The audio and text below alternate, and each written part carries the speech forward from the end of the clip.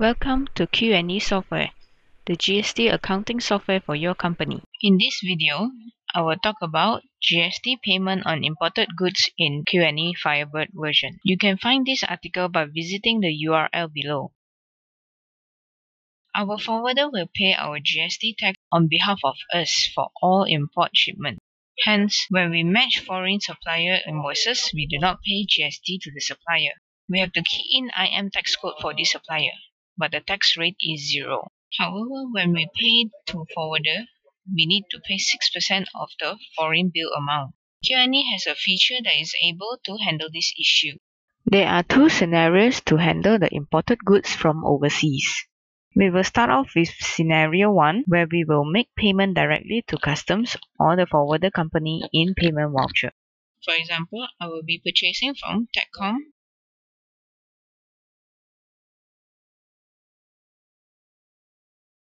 Please select the tax code IM0 when you input the purchase invoice.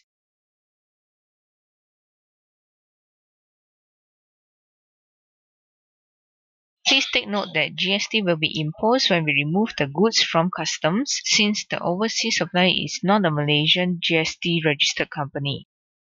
TechCom cannot charge us for GST and the GST rate is 0. Therefore, we cannot use the tax code IM now. We should use the tax code IM0. When you make the payment to your supplier, you can make payment anytime and is not subjected for GST. However, when we make the payment to the forwarder, we need to pay the GST at the same time, since the forwarder company has already made the GST payment on our behalf. Now, go to General Ledger, Payment Vouchers. Enter the payment to the forwarder company.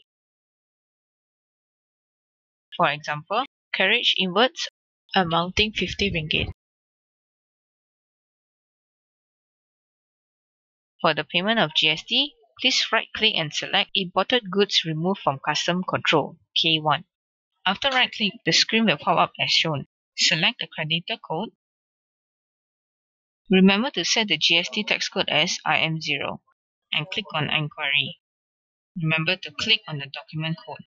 Now remember to input the import declaration number.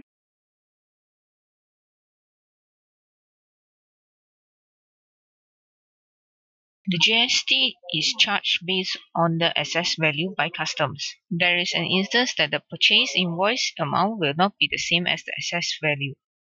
Therefore, we have to change the total assessed amount in here.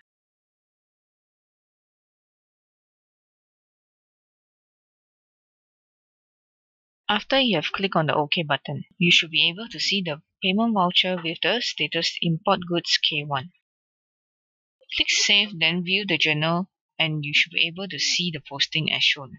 The input tax from carriage inwards is 6% of RM50, and the input tax of total assessed amount is 6% of RM650.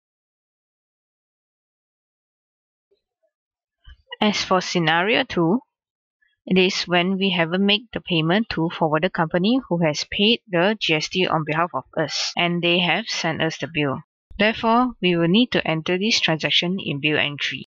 Let's begin. Let's first create a purchase invoice.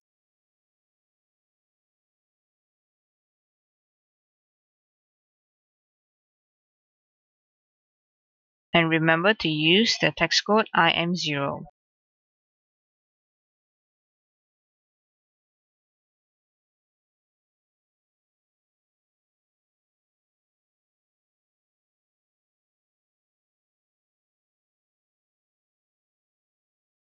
Here is the GL posting, and once again take note that there is no GST charges here. Now let's make the payment to the forwarder company. If the forwarder company was set as one of the supplier in the company database, use bill entry for this transaction. If the forwarder company was not set as a supplier, then we will need to use payment voucher, but pay to the forwarder company instead of customs.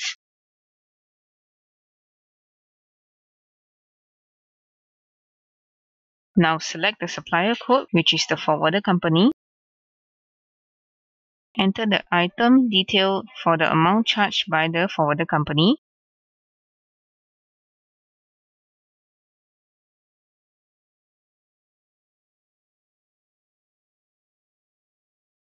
Right-click and select Imported Goods Removed from Customs Control K1, and Imported Goods Removed from Customs Control K1 window will appear.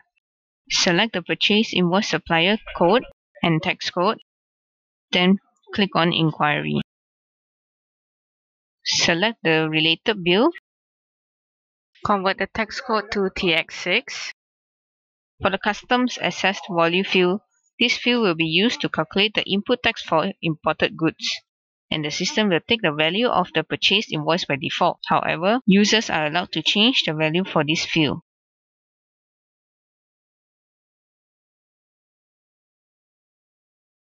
Now fill in the import declaration number.